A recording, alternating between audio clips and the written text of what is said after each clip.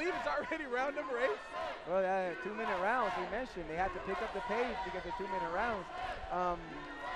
Fujin Raika is running out of time right now, and she knows it. Look how she comes out for this round. Absolutely, right in front of us here. Beautiful uppercut by Layla, the left hand. And that's actually something I was going to say at the end of the last round, is that Fujin Raika seems as if she's primed and ready to be caught with an uppercut, the way that she's running in with her head down. And I would believe that Luis Tapia would have told Layla that in her corner. Well, that's a great point, Brian. That's a great point you make, with her head down like that. And also, not on her head down, but the way she holds her gloves, if there's one place you can attack her, is right up the middle, actually. I think the only thing Raika can do about right now is throw punches and try to knock Layla out, or she's going to lose the fight, because Layla is so smart throwing these punches, and she don't risk nothing. See, and that's the thing right now for Raika to give herself a chance.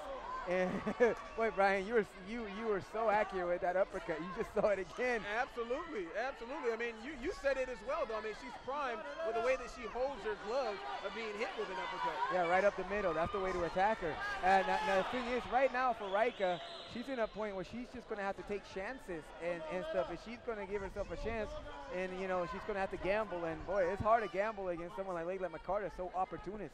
Man, I can't say enough. I really cannot say enough about just how technically sound Layla has been in boxing.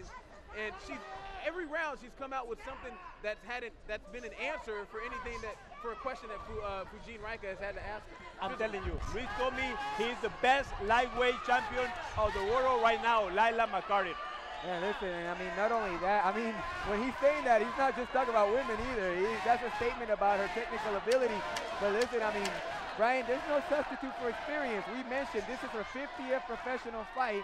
In over 49 fights, this young lady has really honed her craft. Absolutely, and to end round number 8, Layla hit Fujin with a couple good body shots. Don't worry about the uppercut that their fighters getting hit with, because Layla is throwing a beautiful uppercut. I bet you one's coming up right now. Too, Brian. Look at that jab, and there's the uppercut right behind it. Wow, Brian, you're looking like a genius right now with that prediction. You know what? I think that some of that complaining has to do with frustration, because right now it could easily be said that McCarter might be pitching a shutout. Absolutely, as the corner of Fujin Raika taking the time getting out of the ring. But the cut has been stopped, which is good. We didn't want anything like that. Layla McCarter is boxing a beautiful, beautiful fight. Yeah, well, Layla told us she's going to send this girl to Japan, you know. She's doing it the way she said it. Now, this is just a masterpiece. You know, we've seen a little bit of everything today, as we mentioned. We saw some fights that maybe weren't so technical, Brian, but were fought with pure determination and heart. Right now, what you're seeing, though, is the very definition of boxing right now. This is the art. Exactly. How about Layla throwing the right hand and ducking under and stepping away? Beautiful. I love the way she fought. You know, we see fighters that they go away, but Layla goes away, but first she puts some damage on Fujin. No, and you know what? Some fighters move just to move, but with Layla, her moves always serve a purpose. I'm telling you, this is just a clinic. If you had a young man and you teaching them the art of boxing, you could put a tape of this fight on and make them watch Layla McCarter apply what is really the sweet science. Why it's called the sweet science. This is it right here. Absolutely. I really can't say enough. As we're winding down in round number 9, Layla, of course, is being chased by Fujin Raika, and she's tattooing her beautiful right hand on the way in. Take that with you. No wonder why they call it amazing, Layla McCarter. Hey, you're right. She has been amazing tonight. She's been amazing tonight. You know, Jaime, I can't say enough about it, because, again, the quality of opposition is incredible. Look at the right hand. Look at the right hand, the straight right hand. Layla is picking Fujin apart. And the thing is Fujin is open for it, because she's really doing a Ricky Hatton in a sense, just running in. Well, right now, Brian, she doesn't have a choice. She needs a knockout to win this fight, and as we mentioned, that puts her in a position where she has to gamble. And, you know, gambling against someone that's so opportunistic as Layla McCarter, you know, could put you in bad. And this is where we're at right now. Fujin is in a bad situation to be right now. You can see Layla is kind of sitting down on some of those punches as Fujin comes in. Very clever game plan by Layla. See, she's putting them together here. But you got back to that right hand. Timing and the angle of that punch was, well, like her nickname, amazing. There you go. And guys, can you believe it? Round number 10 is already here of the championship fight between Layla McCarter and Fujin Raika, Brian Salman, Carlos Medina, and Jaime Estrada. This has been a great fight to watch. Layla McCarter has boxed a gym inside of this ring.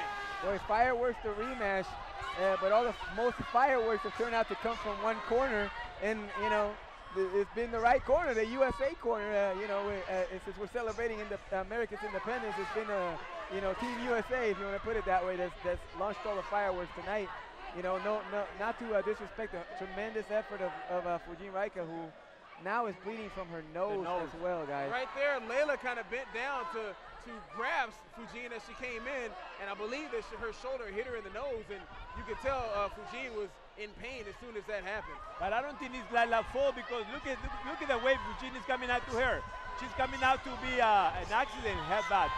I mean, look, it's nobody's fault. It's just this is boxing. These things are going to happen. Exactly. But you know, Fujin, I think, is well aware of the fact that she needs a knockout right now, and she's trying her best. But by coming in that way, she also puts herself in a line of fire. Wow, Layla is really just tattooing Fujin on the way in. I mean, she knows the fact that where Fujin is going to be, she hits her, and then she gets out of there. Fujin Raika right now, in every way, in her face, in her body, in her demeanor, looks every bit like somebody who has had a long night tonight. She's been chasing and chasing, but it just seems like she could never catch the elusive Layla McCarter. Another left hand by Layla, but to go ahead and say a beautiful positive for Fujin in this fight. She's kept coming forward. She's kept coming forward the entire fight. She hasn't given up. She's come forward, but Layla McCarter is just too much. Dig into the body. Dig into the body. Layla, everything. She's amazing. She is amazing. Fujin Raika has fought gamely. She's fought with heart. She's even fought at a high technical level, but at the end of the night, she was just outclassed by, you know, just one of the finest fighting machines there is in the entire world of boxing. All right, let's take a listen to this crowd as they give Layla McCarter a round of applause for a great, great fight. After 10 rounds of boxing, we go to the judges' scorecards. All three judges, Adelaide Bird, Dick Kalk, and Robert Hoyle, turn in identical scorecards, 100-90 for your winner by unanimous decision, and still GBU and WBA Women's Lightweight Champion of the World, amazing Layla McCarter! She's appointed as one of the greatest women boxing in the world, Layla amazing McCarter. Oh, she really let the world know everything that makes Layla McCarter a great fighter. We're going to go to Brian Samo, who's ringside, or in the ring, I should say, with Layla McCarter, our winner tonight. All right, folks, we're inside the ring here with Layla McCarter. Of course, amazing is probably, that's not even the best adjective to describe inside the ring here tonight. You boxed beautifully. Was your mode wanting to just kind of catch her on the way in because you were boxing so well? I wanted to establish the jab early. I wanted to start with the jab because I know she's a very strong puncher and she has a little trouble with the angles. So I wanted to establish a jab and see if I could open something up. But man, she made it tough. She made it so tough. She was pushing the whole fight from start to finish, and I just have so much respect for Raika. I mean, for your 50th fight, what do you have to say to the people in here that came out here to watch you? Obviously, you heard the crowd yelling and clapping their hands for a tremendous performance. Hey, this is my crowd. I love Las Vegas. I love all you guys for coming out and supporting me once again, whether it be here, somewhere else.